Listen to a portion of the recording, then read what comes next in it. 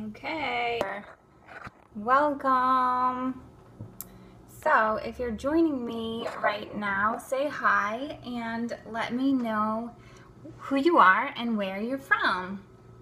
This is kind of a impromptu Periscope. Actually, hold on, I'm going to turn on my air conditioner really quick. Hold on. It's really hot in here. So just give me 2 seconds to get organized. Okay. So, thank the Lord I have air conditioning. Oh my gosh, it's so warm here, and I know so many people right now in Santa Monica are so hot. Hey, Lauren, yay! Oh, I'm getting a notification. Awesome, so glad you're here. So, like I was saying, I wanted to do, British Columbia, awesome. I wanted to do an impromptu Periscope today because I know it's Sunday night, and you know, a lot of times, like I've had, you know, lots of clients who had weddings over the weekend, or, you know, they're going to cider mills, or spending time with their family, they're doing all of these things, and they're going out, and then what happens is that we you know, maybe overindulge, or we go and we have things that, you know, we've been taught are quote-unquote bad for us, and so then we start feeling really guilty. And we start feeling like we did something really bad, and or we might take it a little bit too far, and we might overindulge and overeat, and then we feel really crappy. Oh, I was going to say, you can't hear me? Oh, okay. Awesome. Listen later. But everybody else can hear me okay, right? Just let me know if there's how the audio is.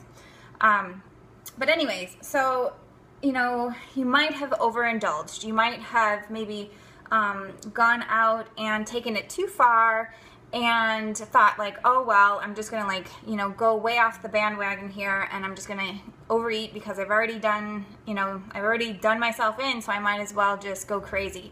And so I wanted to do this Periscope today to give you a little bit of reprieve and to kind of help yourself to be a little bit easier on yourself, and just give you some tips that you can implement starting right now to feel a little bit better. So the first tip I'm going to give you, and by the way, just to introduce myself, my name is Sheila, and I'm a health coach, and I work with women on breaking free from yo-yo dieting so they can feel amazing in their skin. And I really work with women on all topics related to self-sabotage, to emotional eating, to nutritional rebalancing. There's lots of different reasons why, you know, we aren't able to lose weight or to feel our best, and so I work with women to figure out what's at the root of that so that we can fix it and create a lifestyle. So hello there. Who is that? I can't see. Awesome. I work with men too sometimes, but for the most part I work with women, and because, you know, women have such a different relationship with food than men do. You know, my friend Rob jokes around with me and he says, like, how can I have a relationship with a potato chip? But it's true, you can. So anyways, today I'm just going to give you a few tips. If you're just joining me now, I'm going to give you a few tips on how to reset yourself if you feel like you ate too much this weekend. So give me some hearts if you're excited about that. And then also swipe right, I think it's swipe right or up, to share this with your friends, so that if there's somebody else out there that's struggling with this too, then hopefully this will give them a little bit of reprieve, like I said, just to kind of help them be a little bit easier on themselves. So tip number one, for what to do if you ate too much this weekend or just now, is to get outside and get some oxygen into your body. And so the way that you do that is by, number one, walking. That's a great way to just get your body moving, to get some oxygen to your cells, because one of the things that people don't realize is that oxygen is actually a really important part of the digestive process. And when your body is getting enough oxygen into the cells, then, hold on one second. Okay. Then when your body is getting enough oxygen in your cells, then it's able to function optimally. It's able to digest the food properly. It's able to, you know, pull out the nutrients that it needs, assimilate those nutrients, get those nutrients into your cells, and then release whatever food, you know, your body doesn't need. So that's great, right? And that helps us to not store fat. So The first part is get outside, get in some walking if you can. Just, get outside, move, breathe. That's the whole point, is I want you breathing deeply, because when you're breathing deeply, it's getting the oxygen in. If you're not able to go take a walk, the other thing you can do is to just do some cobra stretches on the floor. So if you're into yoga, you'll know what cobra stretches are.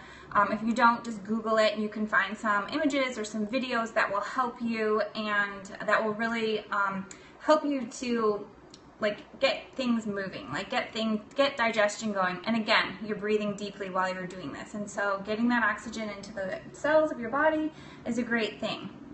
So that's tip number 1. Go for a walk or do some cobra stretches so that you are breathing deeply. Tip number 2 is to assess the situation and to ask yourself, what's going on really? Because it's not really about the food. When we find ourselves overeating, when we find ourselves having a binge, usually there's something deeper going on. Usually what that means is that in some other area of your life, you're feeling a little bit out of control. You're feeling whether you're feeling insecure, you're feeling like you need to get away or escape. A lot of times the reason why we go overboard when it comes to food is because we're looking to numb out. We're looking to comfort ourselves. And food is a really easy thing for us to turn to when we want to do that. So give me some hearts if you feel like that's something that you've ever done, where you find yourself in a situation where you're stressed out and you feel like, man, I'm just go, go, go. And then all of a sudden you have this time where you're going out and you're having fun and you just go crazy, you go overboard. And sometimes we do that with alcohol, sometimes we do that with food, sometimes we do that with shopping. People use all kinds of different things in order to numb themselves, but for a lot of people, especially women, food is really easy to do that with. It doesn't talk back, it's always available. We're blessed to be in a place where for the most part, we have access to food pretty much all the time. So it's easy, it's an easy thing to reach for. So I want you to check in with yourself. And if this is something that happens to you often, try to look deeper. And that's the work that I do with women. In my program Immersion, Rock Your Dream Body Immersion, we dive deep into that stuff. We look at what's the core of what's going on here. What areas of life aren't working right now, and how can you work to mend those areas, heal those old wounds, to bring more excitement into your life, to bring more ease into your life, so that you don't turn to food. It's once you work out. Hi, Jet Set Life. Hey guys, glad you joined me. Yeah, I'm glad. So this is something that it's very different that we're talking about emotions when we're talking about food. It's not something that's really talked about very often, but when you think about it, if you heal the stuff that's going down, the root stuff that's going on down under the surface, then a lot of the stuff up above, the kinks, just work themselves out. Then you stop even thinking about food because you're so excited about your life, that you're so busy that it's not even something that even occurs to you. So that's number 2, is to really assess the situation. Think about what is the cause of this. Why are you turning to food for comfort? Why are you feeling like you need to numb out? And what other areas of life need some attention? So then finally, number 3 from my 3 simple tips on what to do if you eat too much is to ask yourself and be very honest with yourself. Thanks so much, guys, for sharing this. Awesome. To ask yourself if you are properly nourishing your body. And so here's the thing. Over time, what happens for many of us is that we get so disconnected from our own body because we are focusing on what everybody else is telling us to do, that we get very disconnected from our intuition. And so what happens is our body's trying to give us signals all the time, all day long, that we need to take care of it. Hey, it's trying to get your attention in any way it can. And those signals will get louder and louder and louder until you finally listen. And that's where dis-ease comes from. When we ignore the signals of our body for too long, then it gets so loud that we have no other choice than to slow down. We get sick, we have to sleep, we get some big thing, some big health problem happens, we have to stop forcing our body you know, and really pushing it beyond what it can handle. Do you guys, I mean, can you relate? Give me some hearts if this is something that you can relate to. And, you know, we all do it. We're in this society of just go, go, go all the time. And we just sort of take our bodies for granted, and we just think that, you know, there's always more to do on our to-do list, so we have to get all of that shit done. And so what I want you to start paying attention to is number 3, is to start asking yourself, like, number 1, am I fueling my body? Am I nourishing my body with the nutrients and the vitamins that it needs to thrive? And if you think about it, if you're not nourishing your body, if you're depriving it, if you've been in a deficit for a really long time, meaning like if you've been on a diet for a really long time, then your body is going to rebel. Your body is going to create cravings. Your body is going to make it very hard for you to continue to starve it if it's very hungry and it needs those nutrients. You know, it's like you need your brain to function. You need nutrients. You need carbs. You need sugar. Like, sugar is not bad. You know, you just want to be fueling your body with the nutrients and the vitamins that it needs. And when you're doing that, then a lot of times overeating kind of doesn't happen anymore because your body feels supported. So, you know, if you've been in a deficit for a really long time, or if you find that you've been yo-yo dieting a lot, where it's like you try to cut, and then all of a sudden you binge anytime that you're in an environment where you have access to other foods, then I encourage you to start looking into ways to start supporting yourself better. You know, and one thing you can do in order to do that is to start supplementing, you know, using vitamins, using protein shakes or meal replacements. If that's something that, like, your schedule is so jam-packed that you just honestly don't have time to plan and prep meals on Sundays or whatever, any night of the week, then do what you can to make it extremely convenient for yourself.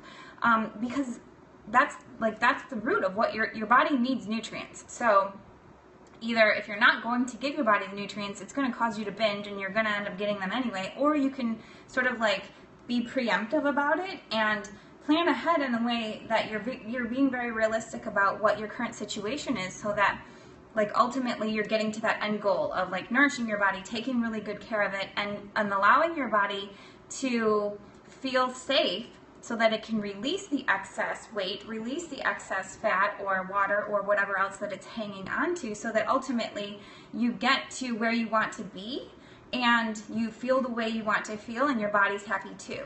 So, and if that's something you need help with, that's something that I can help you with as well, because I work with people on nutritional rebalancing. I work with them on really figuring out how to plug in taking really good care of yourself, both mentally and physically, in this super fast-paced environment that we live in.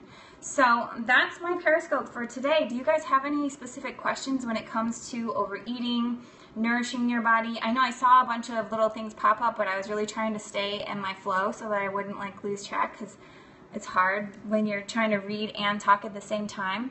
So if there's anything specific you guys have questions about, let me know and I can cover that in more detail. Did anyone feel like they, you know, struggled with this weekend? Did anyone have a time where, you know, they did overeat or felt themselves, you know, like feeling deprived? Can you relate to what I was talking about today? Give me some hearts at least if you guys are, if I'm on point with what you're feeling. So if you overeat, should you just jump back on your normal plan the next day? Yeah, like, so that's the thing. That's where yo-yo dieting starts, is that, like, when you feel like, oh shit, I really screwed up. Yeah, I just ate a cupcake. You know what? That's okay. And just think about it like this. Like, okay, I just ate a cupcake. You know what? My body knows what to do. Like, my body actually is an amazing machine. And so, you know, what is it? Oh, or your next meal. Yeah, so my body is an amazing machine. It really can function optimally. It knows what to do and it can get nutrients out of pretty much anything. Obviously, we want to set it up with the, you know, nutrients in the most bioavailable way we can, so it's getting everything that it needs. But if you eat a cupcake, your body's going to use that sugar. So go tomorrow and get a great workout in, and think about it like that. Like, okay, I'm going to do, you know, I'm going to have the most amazing workout tomorrow because I'm going to have all of this energy.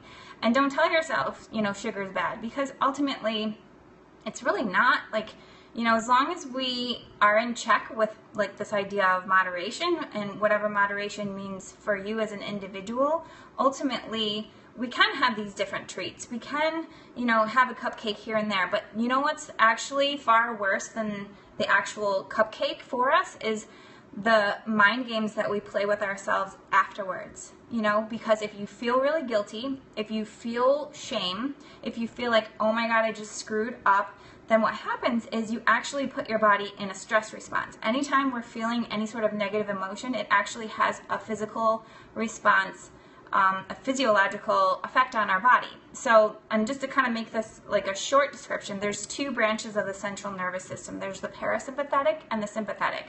So the sympathetic, you think sympathetic S equals stress. The sympathetic branch is where we go into flight or fight mode. That's when our body feels stressed out. It feels like it's in danger. And when your body feels unsafe and is focused on survival, then it shuts off all of the functions that have nothing to do with survival. So it shuts off digestion, it shuts off metabolism, because obviously your body's like, I don't freaking care about that, I just want to survive. So when you're stressed out, either mentally, physically, whatever, and that can be about what you just ate, that can be about a conversation you just had with your spouse, that can be about anything. If you're in that stressed out state, your body's not going to be able to function optimally and digest whatever you have eaten properly. Now, if you're in that relaxed state, the parasympathetic response, if that's switched on, then the stressed out state is switched off. If you're in that relaxed state, that's the tender befriend state. That's when all of your systems are talking, they're functioning optimally, and when your body's relaxed, then your body feels safe to be able to do what it needs to do. It doesn't feel like, oh, I need to hang on to anything. It just feels good. You know, it's sort of like at that homeostasis. So when you think about it like that, anytime you have a situation where you feel like in the past you would have felt guilty, you would have felt shame, that's sort of like your motive. That's what you tell yourself, like, you know what, whatever, I made that decision, onward. You know, I'm going to take action, I'm going to analyze it. Is there anything that I can learn from this for the future? And then next time you can make adjustments. But right now, all that really matters is that you let go of whatever you just did and you move forward and you focus on something else that feels really good. And, you know, whether that's like, you know what, I take really good care of myself all the time. If I eat a cupcake once in a while, it's a-okay. Or if you tell yourself, I'm going to have a great workout tomorrow because of this cupcake. Or if you tell yourself, my body's an amazing machine and it knows exactly what to do with these nutrients and it's going to release whatever it doesn't need. Whatever you need to do to keep yourself in that relaxed state, or even distract yourself by something else, like, you know, playing with your family, going for a walk, doing anything like that that will help you to just stay in that more appreciative, relaxed state will be optimal. Thank you. Can you see them? Been working them out. You know what? They're actually, I measured them the other day. They've gotten bigger, which I was surprised. I haven't measured them in a while. So is improper nourishment what causes cravings? Well, it can be a combination of lots of different things. Like that's what we kind of talked about today. It can be your body craving nutrients. It can be you being stressed out all of the time and you're looking for some sort of comfort, and food is easy to turn to for comfort. So that's what we were talking about earlier, that, you know, it's always available, it's always around, it doesn't judge us, you know, it's very easy. So food is what we tend to turn to. And also another piece of that is that food equals love. And we learn that from when we're very little, that we have this relationship with our mother or whoever was feeding us when we're an infant, that we receive love while we're being fed. And so that's another piece of the equation, that sometimes if you're feeling unloved, like if you're not showing yourself love, if you're not taking good care of yourself, then we turn to food to find that quick comfort. We turn to food to fill that void from within that really is not about food.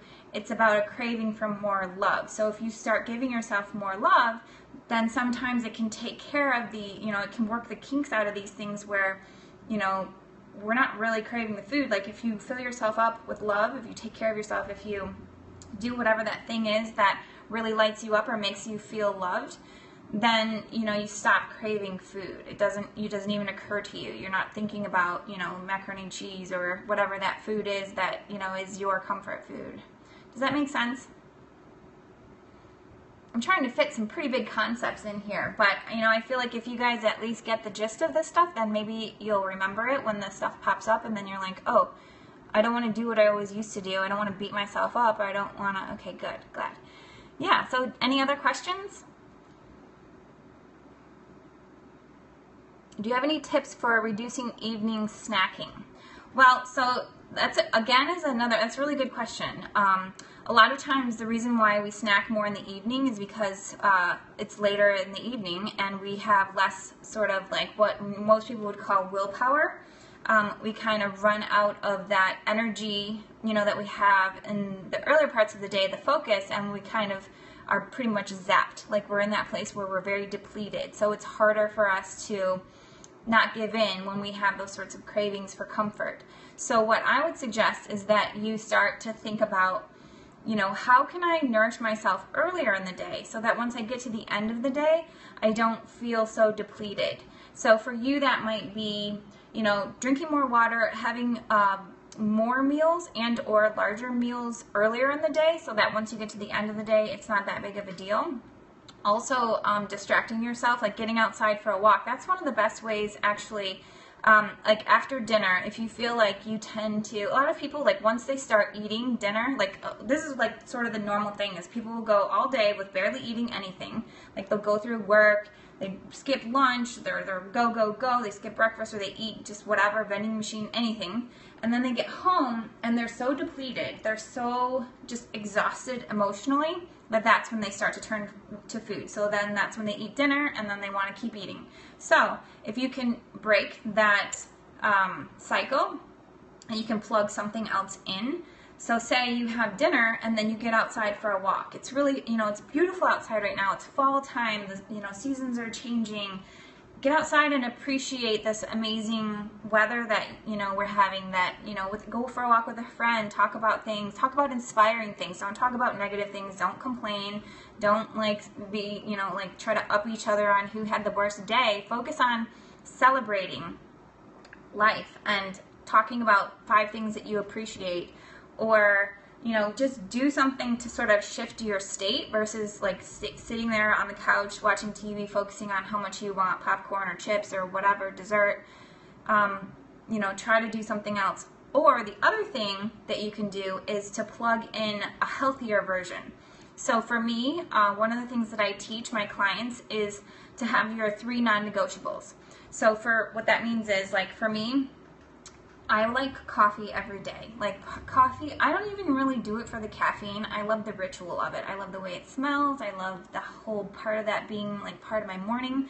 So that's one of my non-negotiables. I have coffee every day. Now, I used to have a latte every day, but I have changed it up and now I have like an Americano with some almond milk and stevia. So you can plug in different things that are still very satisfying, but maybe aren't as like calorically high, you know what I mean? So instead of a latte, I'm having an Americano, which is basically coffee with a little bit of almond milk, and I'm still very satisfied by that.